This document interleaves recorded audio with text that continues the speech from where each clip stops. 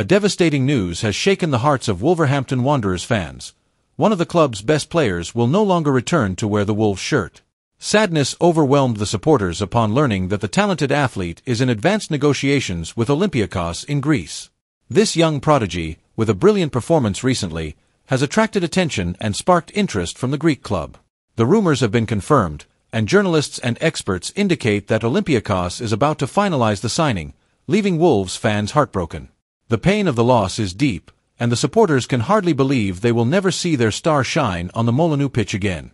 The Wolves community is in mourning, knowing that the departure of this talent to Olympiakos leaves a huge void in the heart of the club and its followers. Now, let's move on to the news. Eyebrows were raised when Podence was loaned to his former club, Olympiakos. For much of the summer, it seemed that the 28-year-old would leave Molineux permanently. However, offers did not materialize.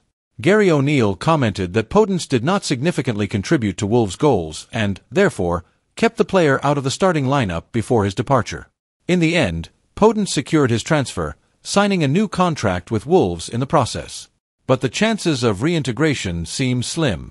After the victory over Fiorentina, Podence revealed to Ebola, "I arrived here in a difficult situation, went to England, did well, but felt I was not valued as I wanted and returned to a club where they like me a lot."